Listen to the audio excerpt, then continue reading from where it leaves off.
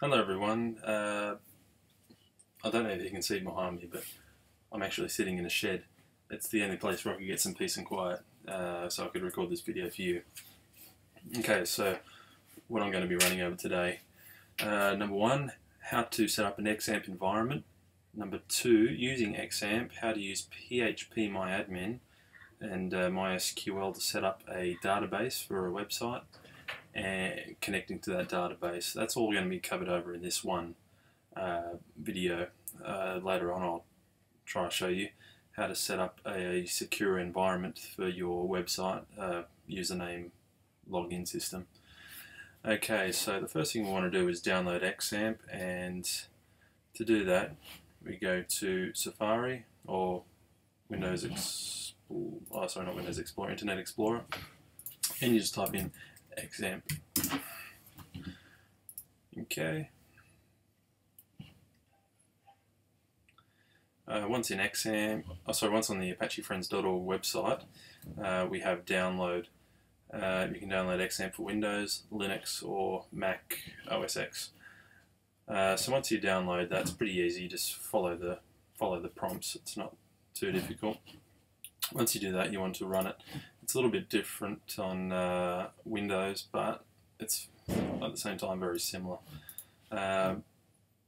So once we get onto that, you want to make sure your servers are running. MySQL database is running, and Apache Web Server is running. On Mac, to get to that, you just click on Manage Servers. This middle one we don't really need to worry about. Okay, once those two are running, we're going to go to Application, and the other way you can get to this is just in your just click on Open Your Internet. You can type in localhost, and it'll open this page for you. Now I'm going to click on PHP MyAdmin, and we are on PHP MyAdmin. Okay, so these are our databases on the left here, and we can actually click on databases, and we want to create a database. I'm just going to call this YouTube. I'm going to create. That's created. Okay, so we're going to create a table within this database, and I'm going to call this users, may as well. Okay, within this table it's going to give us 4 elements. I'm going to call the first one ID, the next one username, and I'll actually carry this over to the next tutorial, and we'll use this database we'll connect to this database in this tutorial, but we'll actually use it in the next tutorial. Password, and I'll just say email. The first one is integer. It's the type of data it's going to be holding, integer, which is just numbers. We want it to index to be primary and auto increment. Now what that means is the first user that creates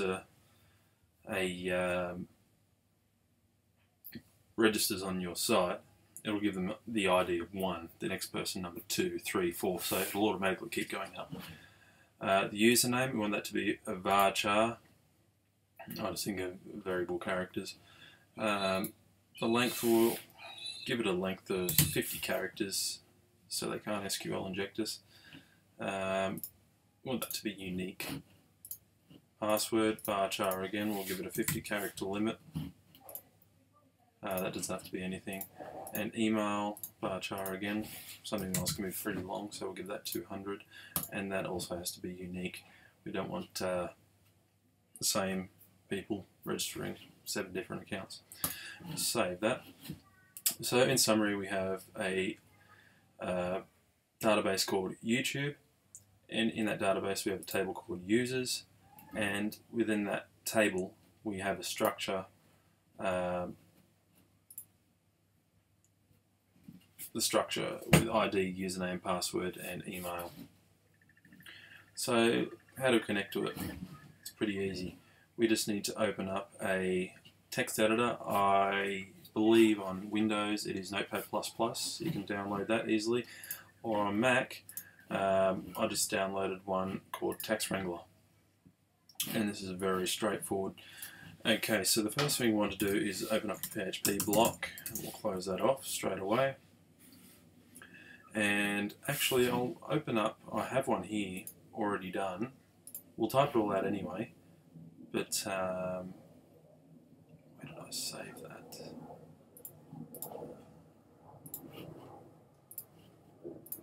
I've already got one here. Okay, I'll run over what everything is here and then we'll retype it in again just to get you up to scratch with what we're going to be doing. Okay, so we have our PHP block. It is telling that we're going to be coding in PHP, telling the server that is. And I've just written a quick note here, connection variables start here. And we have our first variable, which is a placeholder. And within this variable, we have our variable name, which is localhost. The database host name is localhost. That's on this system. If you're connecting to a database on your web server, you will most likely be given a IP address. Not this IP address, it's just random numbers I put together, but they'll give you an IP address. You type that in here and that'll connect you to that particular host. And we'll have our database username. On my system it's root. On your web server again, it's a unique thing. You'll have to set that up. Password, I don't have a password, but if you did, you would have it in here. And our database name, well, we have one now, we'll call it YouTube. We just set that up, oops, YouTube. And I just have notes, don't worry about any of this. There's just notes to help you. And I'll actually put this up on a website. I'll put it in the links below so you can download. I had a bit of trouble putting this up so you can download a PHP file. Not many Macs don't let you download PHP files for some reason. You're just going to have to copy and paste it. But yeah, I'll put this in. Okay, our next little section down here is the actual connection itself, and we have this placed within another variable called connect. And I use this string here, MySQL underscore connect, and then we have our variables. So the host name, the username, password, and the database we're connecting to. And that's the basic structure this MySQL function needs. And they need to be in that order, by the way. Or pretty much die. It's going to kill the script if it can't connect, and it's going to say it could not connect to database. And why don't we throw a little test under here. I'm throwing an if statement. And this just says if it can connect to the database, we'll echo out some text saying connection successful. Or it is going to give us this could not connect to the database and a bunch of warnings. So we'll save that. I'll open up my let's have a look here. I'll open up localhost and YouTube. And sorry, when I saved this, I file save as. With Xampp, you have to save it to a special directory to be able to open it. And I'll just show you that directory. I'll just save this file, save as, and you'll have to save it on Mac under Applications. Why isn't that opening? Applications, Xampp, htdocs, and oops, sorry, I went one bit too far. YouTube, which is the folder I created for this project, and I saved it within there. On a PC, it is C drive, Xampp, htdocs, and then you create your folder inside that, and then you'll be able to open it under the name of localhost. So localhost YouTube, and there's our little connect script there, and connection successful. Now just to show you that that does work, if I put a password in here, I'll just put some random letters in there, it'll try to use that password on the database, it'll knock them back, and it'll give us a warning followed by could not connect to the database. There we are. So our script works. Let me just get rid of that. We're connected to the database. Well, let's go ahead and type that out again. So we have our script here, and I'll actually close. Actually, I'll just do it over this.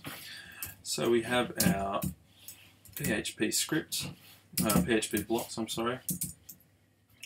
And the first thing I'm going to do is put our variables in. So our database host is going to equal, as I said, it will be your IP address if you're using a web hosting platform, but on using Xampp, it is just localhost.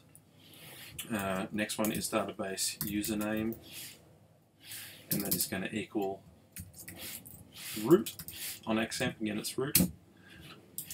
Database password is going to equal nothing because I haven't set it up. And our database, the database we're connecting to, in this instance, we named it YouTube. Why can't I type today? Okay. Then our actual connection itself, we place within a variable. Connect is equal to MySQLi. This is a function, underscore connect. And you'll get used to seeing this MySQLi. Previously it's been MySQL. This I is a new extension. It just makes things a little bit easier. Followed by parentheses, and we'll close that off. And the first thing we have to do, it's all in order here. DB host.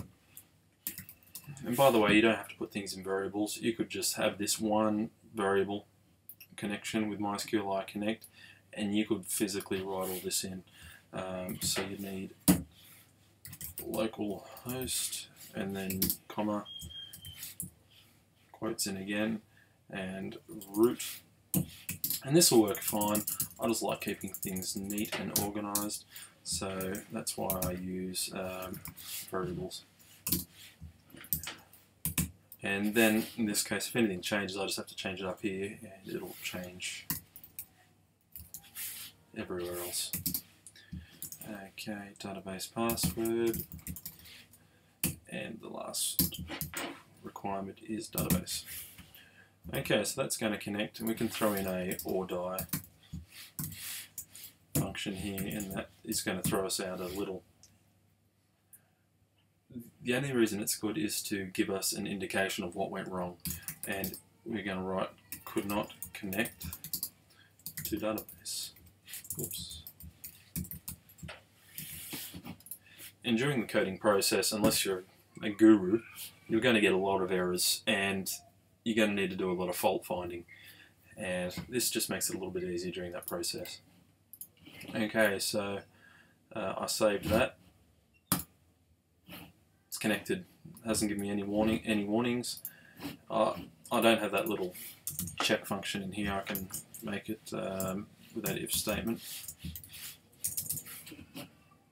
If connect is successful, echo success. Save that. Load. Success. We've successfully connected to the database.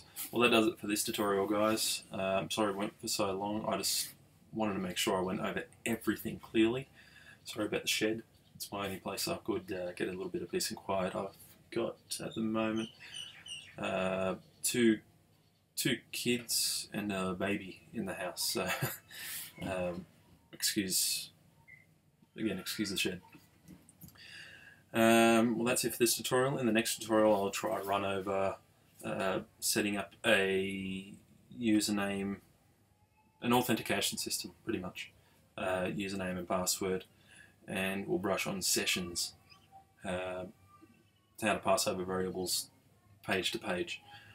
Okay, well, hope you enjoyed it. Hope you got some information out of it.